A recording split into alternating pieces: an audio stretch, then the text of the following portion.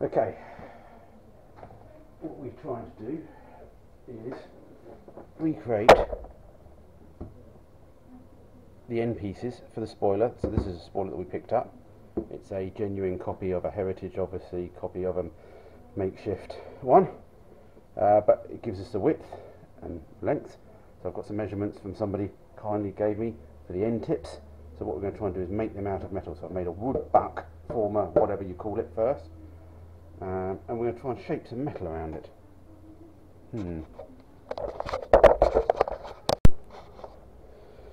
Okay, we've got our wood former. I've sanded the edges to give it a bit of a curve shape, a bit of a profile at the front. Not so much at the back, a bit more square at the back on the curved edges and a curve at the top. So the original is slightly, it's not this just flat, if you see what I mean. The outer edges are slightly thicker, the back edge is thicker to match the bits that go down into the main part of the tailgate. So what I'm going to do is I'm going to use this, well, use it to do both, but create two inside edges which need to be flat because they go against the spoiler, so there'll be just hopefully a simple case of just forming around this and folding it over to half. The other side, we'll show you later, is we'll form again around the front bit, but we'll leave the back bit until we've bent and formed the outer side of it, and then we'll put it back onto the former hopefully to form the outside. That'll come later.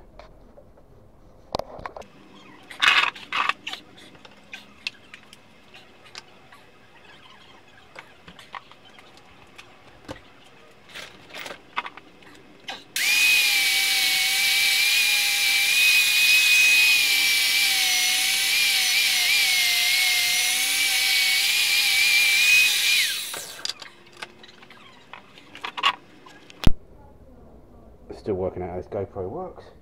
Anyway, so what we've done is we've made a smaller template to go across it, and this will be then clamped. We'll put a sheet of metal in between, 0.9mm metal, clamp this down, and then hopefully we'll just gently tap over and form the edges. So we've got two holes in here already that I've used to mount the wing on, test wing on. There's supposed to be multiple holes really for different angles. I'm still contemplating whether to do that or not. I'll just leave it as one hole for now and we can worry about it another day. But yeah, so we can drill through that. So we can put some nuts and bolts through there to clamp that, and then we can use some other clamps around here. Maybe put some more metal on to clamp down. We just have to see how well the forming goes, because I've never done this before, so not like this anyway. So yeah, let's drill some holes.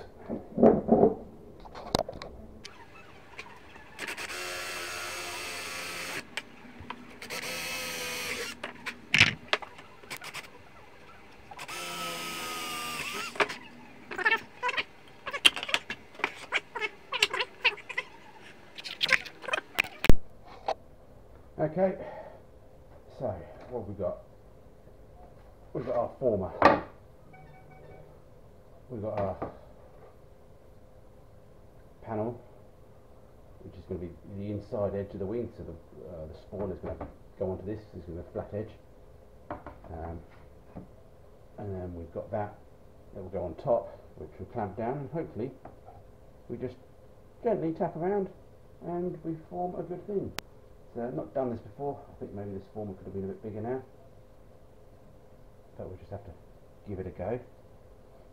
And yeah. I think what we'll do is we will drill the arc.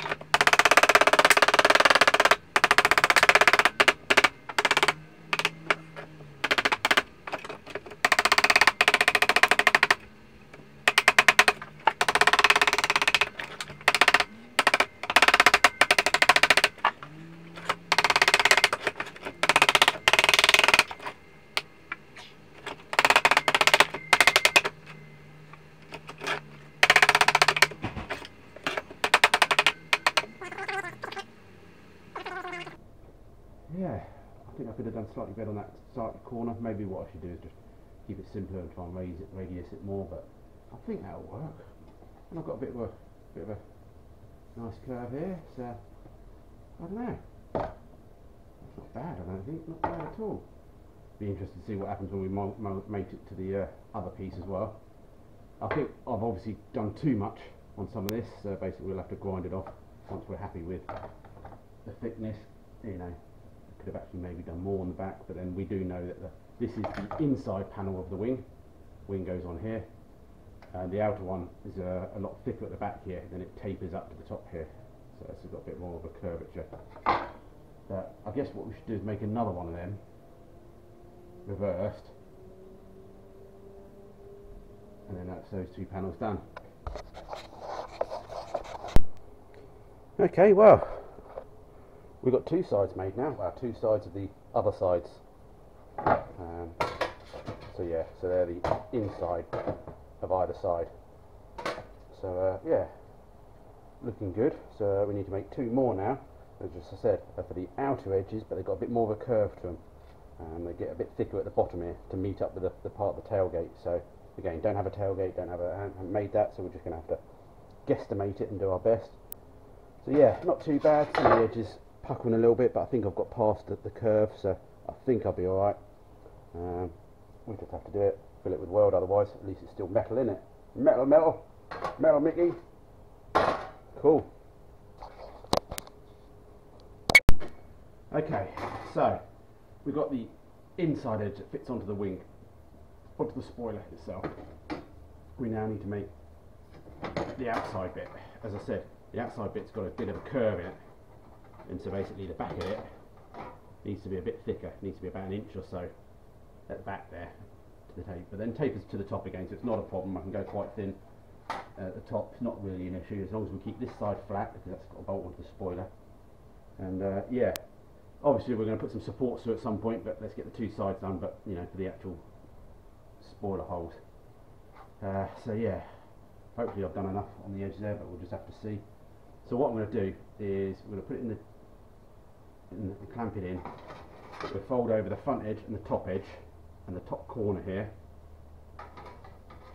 We can then see how it fits, because as we curve this, this edge here, or the corner, is going to move inwards. So basically what we want to do is put the curve in it first, work out where the corner is, and then we can then clamp a bit of wood down there, and we can just fold the rest over. It's just a straight fold, hopefully. Because obviously if we just fold it exactly like we did before and leave loads of overhang, when we curve it, it will be short here. So you know, we can get away with it as well. I'm sure we could just twist it a bit as well, but let's see if we can do it half better. Right. Okay, as you can see, I haven't done the back edge yet. As I said, it needs a bit of a curve into it. At the moment it's still flat because of the jig. That's the inside edge. That should meet up to the corner, but then this should get a bit wider. We also need to make this a bit thinner. I've obviously overlapped it, it's a bit too thick, so we need to grind some of that off, make it a much better fit. So the next thing I think is to try and make the template for the bottom, because then we can use that to drive how we want to do it. You know, drive to shape. As I said, we need to now put a bit of a curve in this, which hopefully now we fold this edge, it sort of stays straight up here, but actually we can still put a bit of a curve in the bottom here, and that will look good. So yeah, I think we need to make up a template. We can maybe even put some tacks onto it.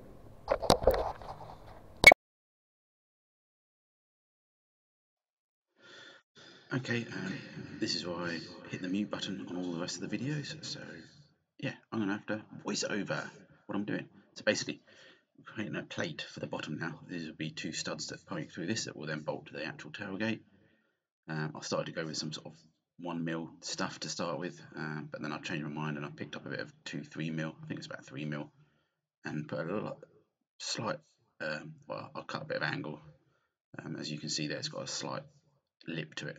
So we use that to keep the inner panel straight. And yeah, we'll get some tacks on it, and then we'll shape this, or I think I shape it first actually. We shape it to that, and there's me just using a bit of bar, which I'm going to show you later, that will be used on the tailgate. So that's just the width. I'm trying to get the back end so it actually matches the tailgate later on. At the end of all this, I'm not too sure how well I did, but yeah.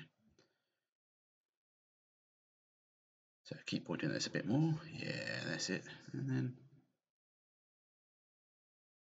there we go. This is the other side before we bent it. We haven't curved yet because obviously we haven't made the bottom plate curved. So yeah, we'll make the bottom plate curved first, and then we'll bend this across my knee. And then again, yeah, we've left the rear fold as well at the moment, so we haven't folded that completely over till we know the width at the back. Be quiet, Matthew. There we go. Got ourselves a Stella. Now where far did I jump? I started to not record stuff. So there we go. Jumped right into it. As you can see there, we put studs on it. We've curved it across, and we've actually finished this one off. So I do apologise. It didn't work out too bad. I think it's going to... front edges and the top edges are much better than the back edges. The back edge is quite flat, so it's a lot harder, in my case, to actually get a nice joint.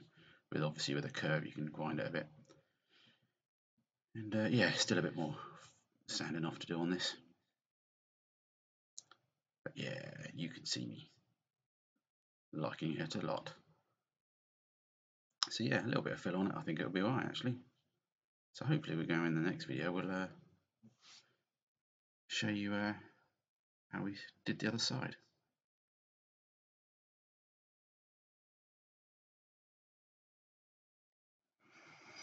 Okay, I've sped the next section up a little bit. Again, I've lost all my sound. I do apologise. So yeah, we're going to make the other side. So we've cut out a flat piece, slightly oversized, because obviously you've got to take into account the curve. Bit of a guesswork on that, but anyway, yeah. And then we clamp it between two bits of wood. One is obviously your former, so it's all got your nice curved edge on there that I've used and sanded down. Adding a little bit of extra length, I think this time, just to... And yeah, so I'm just going to drill through now where our holes are for the spoiler to be used, but then we're using that to actually clamp the metal together. God, I'm cack-handed. Look at how clean that bench is as well. Unbelievable. I'm using a block of wood. Proper tools. Yeah, bosh, there we go. There's my armpit.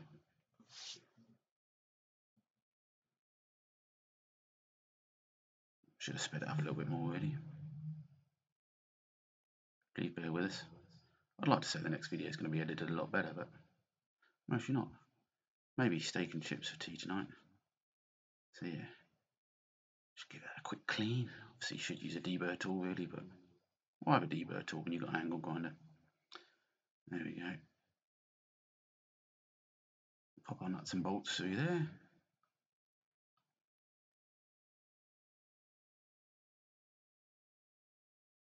And yeah, put a couple of clamps on it just to help.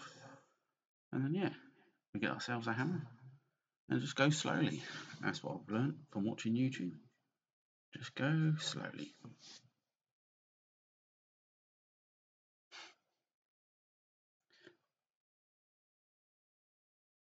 Yeah, so this is the outer edge, so we've just got a lot more material at the back there because obviously yeah, it gets thicker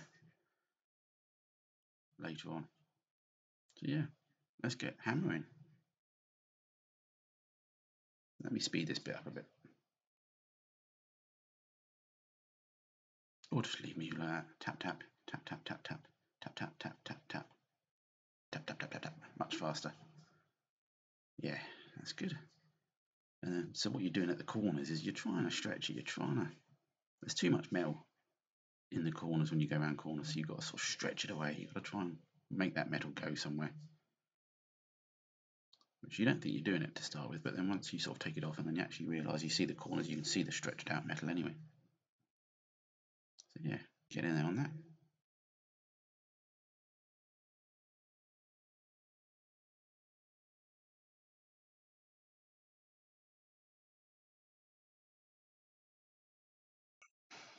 Okay, that's it. We've created ourselves another base for the opposite side. This time I found a bit of angle which had a big hole in it, which was useful because, yeah, the other one didn't, and I could hear a little bit of MIG welding while fingering around inside. So at least if we've got a hole in it, we can get rid of some of the trash that we've left inside. So yeah, here we go. Just start looking at that side, give it a bit of a bend, and yeah, let's see how we get on. Oh, there we go. Don't know what's going on with the time lapse there, but anyway, here we go. There we go. Get some tacks in it first. You can sort of see where I've put some strengthening inside for the actual holes, so I didn't show that. And yeah,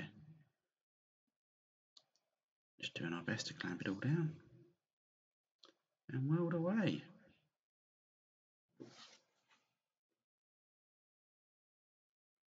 Just finessing it around, get some tacks just going around all the way, get lots of tacks on it.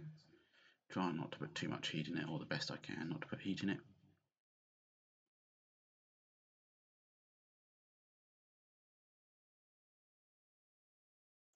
Don't forget, this is a rally car, this will be. Just a small part of it at the moment. I'll go wandering off, don't know what I'm doing there. God knows what's down there. Come back, Matthew. Matthew? Maybe I've got a phone call. Let's fast forward this bit.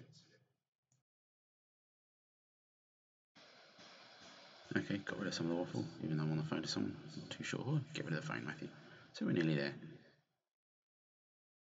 Let's just raffle this up. Get near the end of the day. And bosh, it's finished. Fully welded. Protective masking tape on the threads.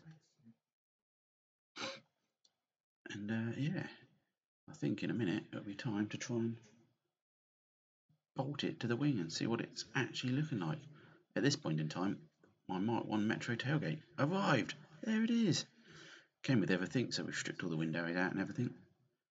So this is normally made out of fiberglass on the Metro 6R4, maybe even single skin, and you bolt it to the inner skin of this. I'm not too sure, bond it.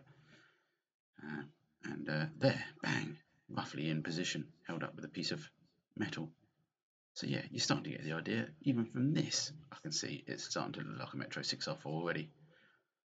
So thanks for everybody on the 6R4 forums who gave me some measurements and stuff. I've got more measurements now for the tailgate. So that's still to be done. And yeah, that'll be the next stage. It's looking not too bad, I don't think. We're going to leave it all in bare metal until the last minute. We're going to put some epoxy primer on it later. It'd be nice to just try and, in case I've got to do any tweaks. And so yeah, so obviously that's a fiberglass spoiler in between. And so yeah, so looking good. We have the start of a 6R4.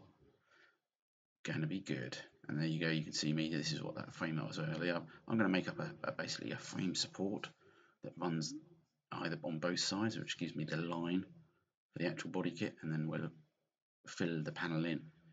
I'm not too sure how much of the original outer skin I will keep or not keep. Part of me says I should take it completely off. I don't want to, so I might just basically slot some holes in it and make it a bit lighter, but as well as keeping strength there still. So yeah, obviously going to need some holes at some point through that skin, all the way through, to actually be able to get to the bolts on the rear spoiler. But that's it. Till the next episode, where we will actually start on the tailgate. Hopefully you guys are going to enjoy my 6R4 project.